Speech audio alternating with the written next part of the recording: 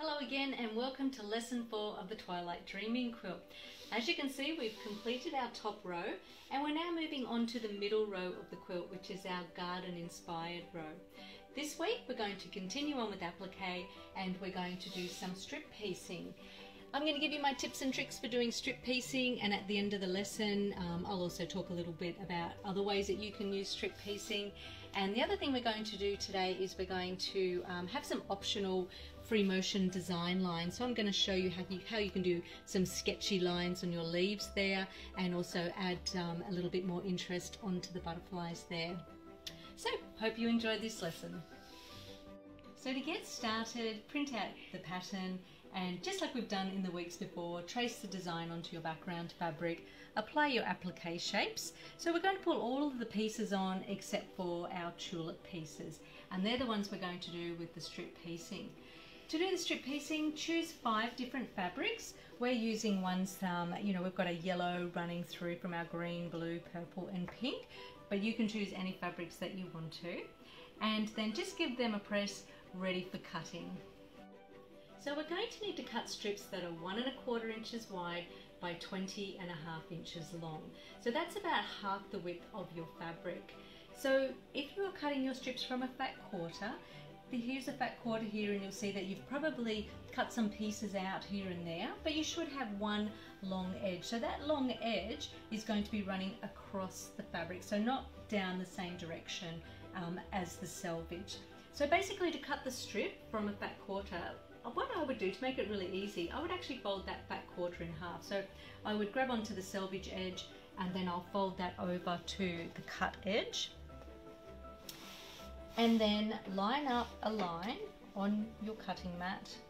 So the folded edge is going onto one of our lines there, and then we're going to trim off the edge just to make sure that it's nice and straight. So with our strip piecing, I'm going to show you how to get it as accurate as possible. So we're just going to trim off, you can trim that off either by lining up a line at the top and at the bottom there, or you can just put a line, run a line along the folded edge. So there's our first cut there. Then what we're going to do, and remember I always show things for right-handed people, but if you're left-handed, just reverse what I'm doing. I'm now going to transfer that straight edge over to the left side, and I'm going to cut a strip that is 1 1/4 inches. So like I mentioned once before, if your cutting mat does have the 1/4 inch increments, you can use that, but my one doesn't. So that's why I like to flip over and I cut from the left hand side. So there's my 1 1/4 inches. You have to make sure that it's there's a line which is nice and straight on the fold, and then I'm cutting across like that. So there is one strip. I do have the selvage on that one at the moment, and I am going to cut that back to my 20 1/2 inches. And when I sew these, you'll see why I am going to cut them all to the same length. Now, if you wanted to cut your strips from 25 centimeter or 10-inch pieces, I'm going to show you how I would do that. So here's one of my 25 centimeter pieces or 10-inch piece. You'll see I've done a little bit of cutting from one side there. But what I'm going to do with this one is I'm going to leave it folded just like it would be when it comes off the bolt. And I'm going to do the same thing again. I'm just going to trim off one edge. So whilst it's folded, I'm trimming all the way across. And my fabric here is quite a wide one. So I'm just lining it up on the board, just making sure it's nice and straight. So same thing again, I'm lining up a line on the folded edge there. And one other thing I like to say to people is, when it comes to trimming the edge, the rule is, if you're right-handed, trim off the right-hand side first of all. If you're left-handed, you're going to trim off the left-hand side. So we're trimming off right-hand side first, like that. And now what we're going to do is we're going to transfer the straight edge over to the left side, like this. And I'm going to open it out this time because there's no point in cutting a whole strip, because we don't need that. We only need half a strip. And the way I'm going to do that is I'm going to just first of all line it up. So I'm going to make that 21 because we want 20 1/2 inches. So I'm just cutting it a little bit longer to begin with. There's my 1 1/4 inches, and I'm going to just cut that when I get to the end, I'm just going to cut across like that. And there's my strip. And now I'm going to trim it to the length of 20.5 inches. And to do that, I thought what I might do is work on 2 strips together at once. You might want to even work on the whole 5. You can do that if you like. Just layer them all on top of each other like that. Line them up so they're nice and straight.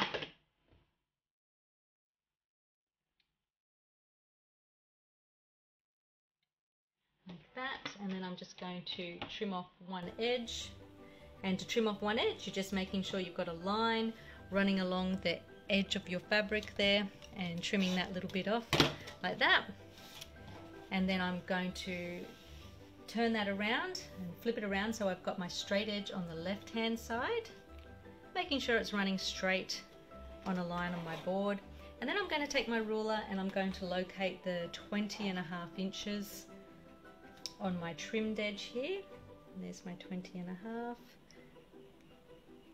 And then I'm just going to trim that edge there like that. So there's 2 strips, and I've already cut my other strips, and you can see they're all the same length. So this is one of the secrets I find to strip piecing, and I am going to talk a little bit later on about what some other different things that you can do with strip piecing. But I do find if you get them all to the same length, you're going to have more success, and you're not going to get a lot of stretching, or it's not going to bend out like a banana shape. So next thing we do, we go to the sewing machine to sew them. Okay, so at the sewing machine, I've got my sewing machine set up with a neutral coloured thread, so I'm just using a light grey Resant coloured thread. I've got a size 70 universal needle on, and I've set my stitch length to a length of 2. So you want it to be a little bit smaller so that the pieces aren't going to come undone easily. I've also got a 1/4 inch foot on. Now, if you don't have a 1/4 inch foot, what you need to do is, with your standard foot, if you can move your needle position over to the right, you want to be able to have the distance from the edge of the foot to the needle being 1/4 inch, but you want it to be a little bit smaller. So the secret to sewing these strips together, and so that they come up the size that we want, is to sew with a scant 1/4 inch. So that's just a fraction less than 1/4 inch. And the reason for that is that when you sew 2 pieces together and you press the seam in one direction, what happens is that actually takes up a little bit of area. So that's why we like to sew with a smaller seam allowance. So what I'm going to do here, if you do have a 1/4 inch foot, and you can see it's normally has a little hole in the middle of it there. And my little trick for this is, what I do is I move my needle position over to just one position. And to move your needle position on most machines, all you're going to do is you'll have your machine set up on a straight stitch. I've got my length down to 2. But I'm actually going to move my needle position just once to the right. Just there. Like that. I actually went one way and I went back to the middle, but it's just 1 to the right. And I was just saying, most people have a machine with the width which moves the needle. So when your machine is set up on straight stitch, you move the width, and then that's what changes the needle position. But you will just have to check your handbook on that. And also make sure, once you have moved your needle position once, just make sure that the needle is not hitting the edge of the foot. Mine isn't, so that's just moved it over a fraction there. Okay, so next thing is sewing the strips together. I've got them laid out in the order that I want, and we're going to take our first 2 strips and we're going to put them right sides together like that, and making sure that they're nice and level at the top edge and level on the side edges. Some 1/4 inch feet will have a guide on the edge of it, like my one here. If yours doesn't, it's just a matter of resting the edge of the foot on the edge of the fabric. And we're going to start sewing. So I'm just holding my threads behind when we start sewing. Now the next thing is, we're only sewing short strips together, but if you had full length strips that were the width of the fabric, it's not a bad idea to pin them together to make sure they are the same length. But what I'm going to do is I'm just going to take my strips like this, and I'm going to make sure that they're level at this end here, and then I'm just going to sew.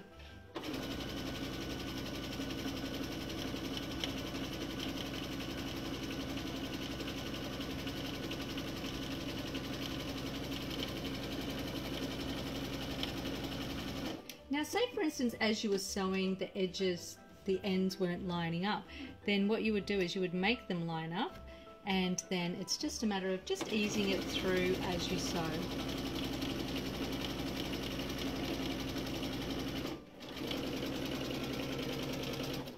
Okay, if you've ever sewn strips together and they are not level at the end and one is stretching, that's when you're going to get that curve. It's going to end up like that banana shape with it. So what we're going to do is we're going to press our fabrics towards the darker colour.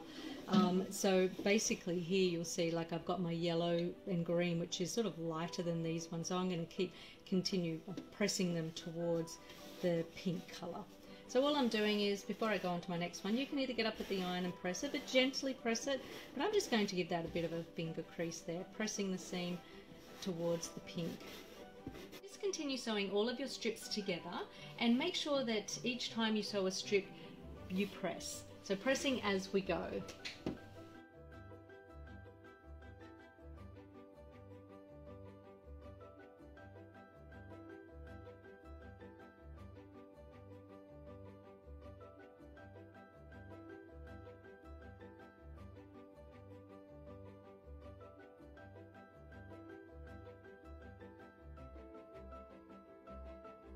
Okay, so here's our strips sewn together. You can see we've pressed the seam all in the one direction.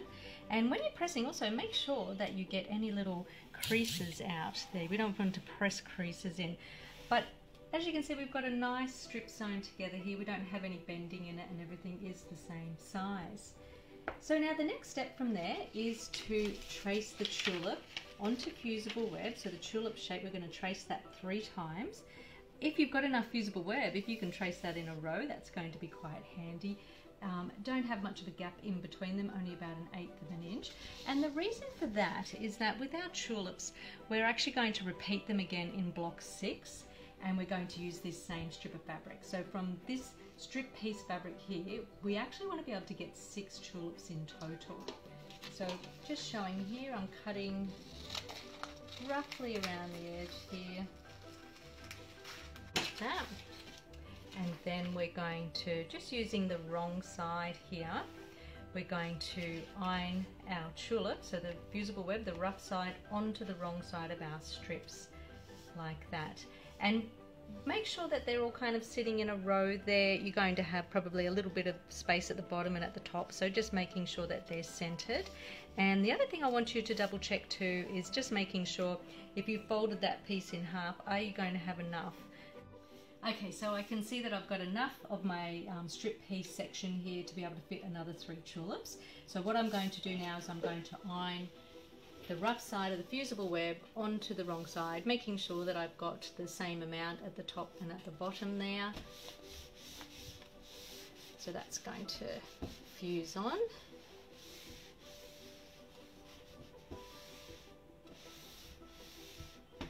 And then we're going to cut the tulips out. Make sure you decide which colour you want to be the top of the tulip and which colour you want to be the bottom of the tulip. We've chosen to have the green and the yellow at the bottom edge. So we're just cutting that out. There we are. So there's our tulip piece there. And to remove the paper backing, all we need to do is, if we just grab a pin, score the back edge like that, and then we can just remove the paper.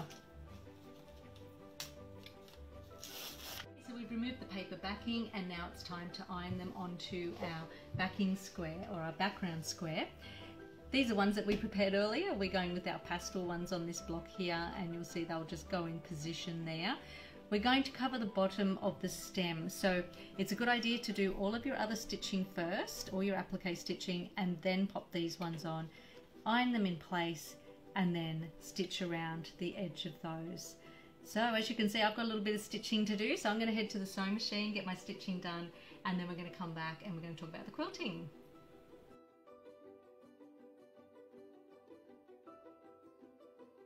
I'm absolutely loving this block, it's so pretty. I've done my zigzag stitching around the edge of all the shapes. You can, as you know, do your zigzag or be doing the blanket stitch around the edge. And my tulips are on, and I've just done a little zigzag around the edge using a peach coloured thread. I found that that tied in with my rainbow colours there. Don't forget, if you're doing your blanket stitch, that's what you would be doing. I've got my layers together now, ready for quilting. So I've got my back, my batting and my top layer. I've already started my quilting. I've done my outline quilting, so that's where I'm using my background coloured thread, and I'm stitching really close to the edge of all of the applique shapes. And I've also started doing my echo quilting, so stitching 1/4 of an inch away from the edge of the shapes. So the thing I'm going to show you now is how to add some design lines in using free motion work. But you can also do this with your walking foot. They're just straight stitches, and if you are doing it free motion, it's just like what I showed you in last week's video where we were just sewing up and down. Okay, so let's get started here. To do my design lines, I'm using a green variegated thread, only because I had it in my stash at home. It's a Wonderfeel thread, and I tried it out and it looks quite nice. So once again, I've got my free motion foot on, I've dropped my feed dogs, and I'm using my size 80 quilting needle. So your quilting needles have a nice sharp point. Now I would practice doing this first, because you've got the layer of your applique there, you've got the fusible web, and then you've got your quilt sandwich there. So your needle really does have to work hard to get through all of the layers. So practice this first to make sure that your machine does like it first of all. To start sewing, I'm going to drop my foot, and then I'm going to bring my bobbin thread up to the top, and that's just by putting the needle all the way down and all the way back up again. I'm going to use tweezers to pull my thread, so I've got thread cutters on my machine that always leave a short thread, so tweezers make it really easy for me to get that. And then needle down again, hanging onto my 2 threads, and I just want to do a couple of stitches just to catch the threads there, like that. So I've done that. Now the next thing I'm going to do is cut those threads off, nice and close there. And then I'm making my little hand frame, and we're going to do 3 rows. So I'm going to come forwards, and then I'm going to come back, and I'm going to do 1 out to the side, back again, and another 1 out to the side, and then just finishing off with some stitches close together. There's our little design line there. Now if you did want to do this with your walking foot, it would just be a matter of straight stitching up, back, and then out to the side, and then out to the other side again, and then finishing your thread off and cutting the threads nice and close. Okay, so I'm just going to change my thread now. I've got a pink that I'm going to put on, and we're going to have a little bit of a play with this small butterfly here. I've got my pink thread on, and I'm going to show you how I'm going to do some extra design lines on my butterfly.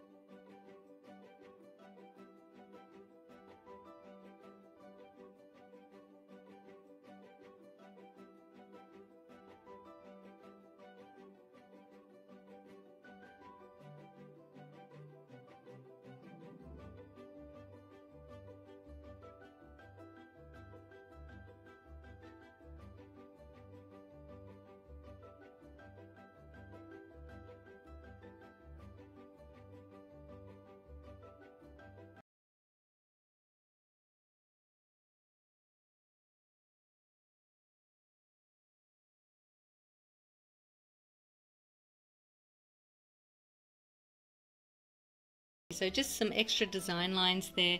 You may have noticed that I didn't stop and start with every wing there. I wanted to keep that just nice and continuous and flowing around. As I said, that is optional. You could do that with your walking foot and just the same thing, stitching around there like that. Okay, so I've got a little bit more stitching to do on this. I've got some more echo quilting and some more free motion work to do on it. Once I've done this, it's going to be the same thing. I'll just mark little crosses where I feel that there's blank spaces, and I'll stitch my twinkling stars. And I'll have this all stitched up so that you'll see this looking beautiful on the pattern cover, so that you'll be able to follow that. So next thing I'm going to do is I'm going to show you what you can do with strip piecing. So strip piecing is a basic patchwork and quilting technique. A lot of you experienced quilters have probably made lots of quilts using strip piecing. For our newbies out there, it is a really fun, easy technique, and it's probably something that you'll use a lot in your quilting journey. This is the Pretty Birds quilt here. This is a quilt I designed quite a few years ago, and what I've got here are some strip pieces that I sewed together. So I've got 1, 2, 3, 4, 5, 6 strips sewn together. They started off as 2-inch strips. By the time I sewed them with a 1/4-inch seam, they ended up at 1.5 inches. And it was one big long strip, and then I used a ruler, a 60-degree triangle ruler, to cut those strips. And then I also just cut, that's a full fabric there, using the 60-degree triangle ruler, and then they were just joined together in a long row. So I'm just going to come over to the cutting mat to show you, if you did have some strips that you wanted to make into a quilt, it was basically just as simple as this is my 60-degree triangle here, and all I did was just line up there like that. So with our pieces that we sewed together, by the time they sewed together, they would have been about hopefully 4 1/4 inches. Sometimes they might be a little bit smaller, so that's okay. But I would then cut this using the 4 1/4 inch on my line on my ruler, and then I would just rotary cut that with the ruler there, and then you can join them together. But another really easy way to use strip piecing is to just make a quilt from squares of strip piecing.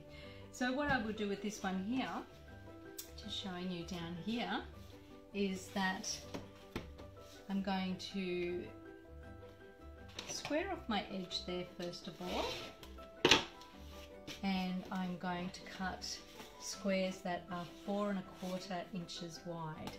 So just mention again, these are our strips that we did, and once they're joined together, they should measure about 4 1/4 inches.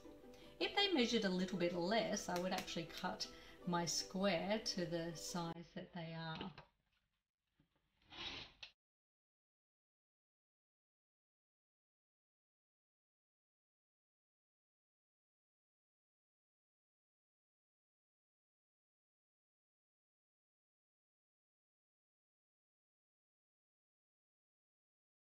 So here I've got my 4 squares cut out, and just to show you, there's lots of things that you can do. You can sew them into a block.